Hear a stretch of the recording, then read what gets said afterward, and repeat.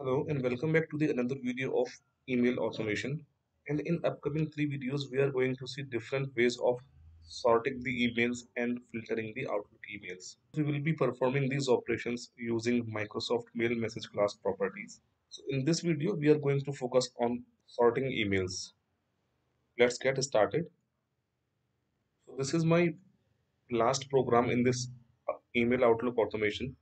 And here we are looping on the inbox and saving the attachment on a path. If you are interested in this program, you can pause the video here and you can see the code. But I will just copy the code from here and add a new file, Python sorting. I'll just paste the code here. So if you see, we are putting this condition here. I will read this condition first of all. And we are not performing any other action. We are just seeing that are we able to are we able to get the shorted result or not. I will delete this now and I will align this code here.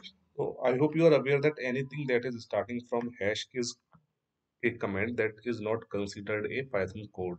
In this line of the code, we are storing all the mails in the inbox folder of this Outlook account. If you have only one account default, you can use this line also, and you can comment this line or you can delete this line. You have to use any one of these. Now we have the all the items and we have stored those items in a variable. Now in this variable, we will apply the sorting.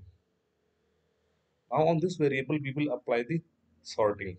Here I will uncomment this part of code. So I am sorting through received time. Let me put one more comment here. True is descending and false is ascending. Okay. So I'll just put enter here so that you can clearly see the code. We don't need this import OS now. Now let's run and see. So if we go and check the first email, that is the oldest email in my mailbox. When I set up the new Google account and I got the welcome email in 2020. Today we are in 2023. Now, if you just turn it to true,